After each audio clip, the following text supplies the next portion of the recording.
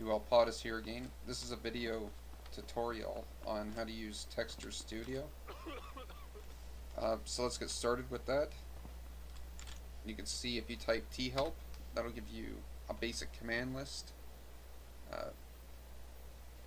So we're going to start by creating a new map, /new map, and we're going to call this desert map. Now, I do have this map already built, so just say you'd built your map and now you want to bring it into Texture Studio to edit. You would need to have your map in create object or create dynamic object format. It's pretty simple. You can take a look in the script files folder and you'll be able to find that file and see what the import is expecting. So I'm just going to import the map right now. And you can see it comes up with desertmap.txt, so we'll just load that. And it imported 160 objects, so let's go take a look at the map. We can go into fly mode. Now, this has a feature to go to any object on the map, but you have to have your object selected, so let's just select object 1, and we'll go to that with oGoTo.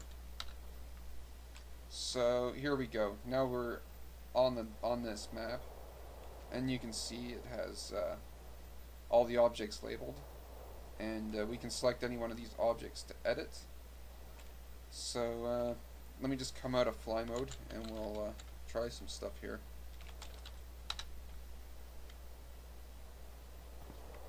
Alright then, so I guess we'll start with these big mountains. I know one of the object IDs is, or the index is already 5, so I'm just going to select that.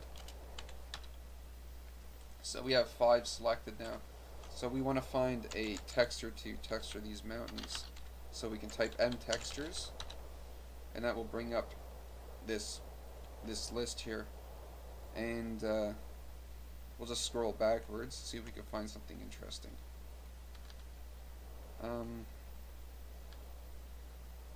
Let's try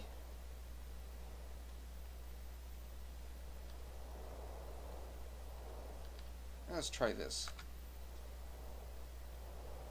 So that's 8082. So we may have to try a couple of materials here to find out which ones are showing, but it shouldn't take us long. Let's do that now. So we can do mt set all, and this will set all materials, which is pretty useful. So we can set, and oh yeah, our index here is 8082, so let's try that. Okay, well, it looks like nothing happens, so there's probably nothing on that material. It shouldn't matter, you can just leave it already set. Nothing on 1, 2, oh there we go, so we have 2 and 3. Let's check 4, no, 5, okay, so there we go. So we've just textured those mountains using the texture all command. So now just say we want to do this house here, no problem. We'll just do a C cell. This will bring up the mouse cursor that you can select the house with. Just click it. So now we've selected this object for editing. Just press escape. And now we can go back to our list here and find a material we like. Let's try this brick. Empty set 0, and our index is 8085. So now we've just changed this house around to have that brick. Okay, well, say we don't really like that one. Let's try a few others. Let's see here. Okay, here's another brick texture. This one's 8027, so let's try it out to see how it looks. Okay, so we like that one better. Let's see what some of these other materials are in here. So we'll just set 1. So that's the siding for 1. So, okay, so let's find something for that. Let's try this one.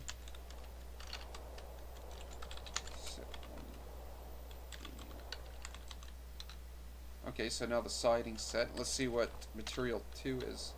Okay, that would be the roof. I guess that texture can work. Let's try 3.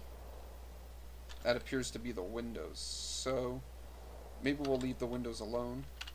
We can just go 3, 0, and that'll automatically put the windows back if you select material cell, or the material index 0 rather. So that's that part. We can also edit this object. Say we want to move it around. We can do edit mode, and you can see the object moves up and down any way you want to move it. Say you don't like how you moved it, just push escape and it'll automatically put the object back to where it belongs. So there's some other interesting features here. Say we wanted to rotate this whole map on an angle. Well, we can do that with pretty quickly with just one command. We can use, just say DRX. This will rotate the map on the x-axis, and let's rotate it 10 degrees. So you can see now it's rotated the whole map 10 degrees. All the objects are still aligned up with the ground, and you can actually rotate this on any other angle you want to. You can do RY10. I'm actually under the map now, so it's not messed up. I'll just do fly mode, and we can get out.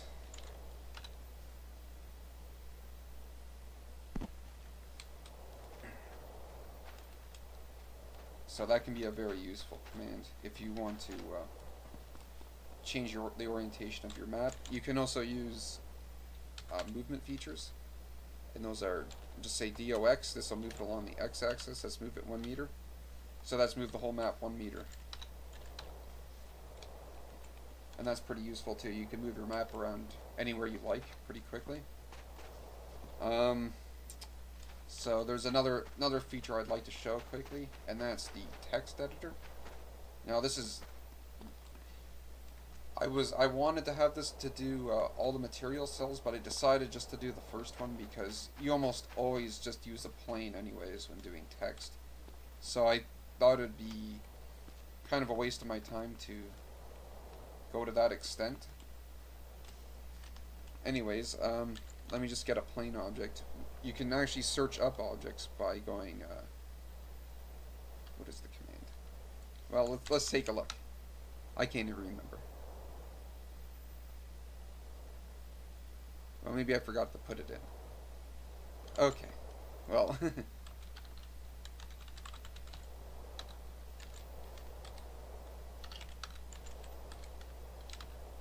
okay, so it's O-search. I just forgot to put it in there. No problem.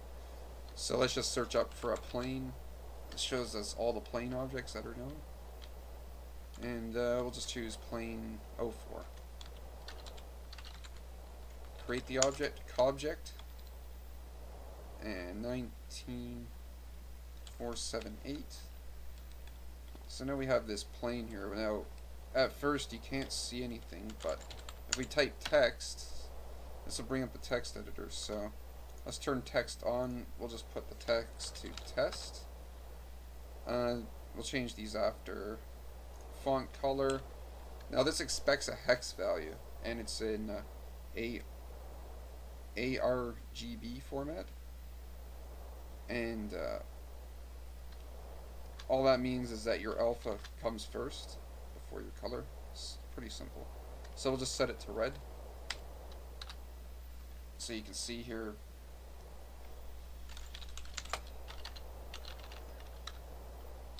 you can see that it's already come up with the text. Where is it? Oh, there it is.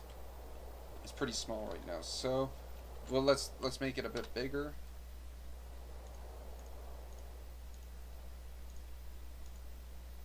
By increasing this, it'll change the resolution. So now it's in a fairly higher res. We can change the text size. Let's try 100. That's still kind of small. Let's try 150. Okay, so that's too big. 2s.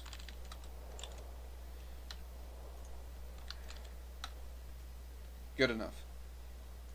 Center it. Let's turn on the back color.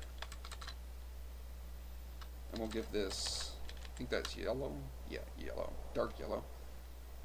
And you can turn on bold. You can play around with all these settings. Change the font.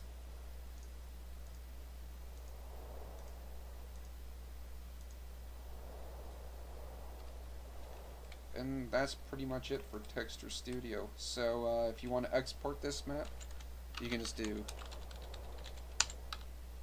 what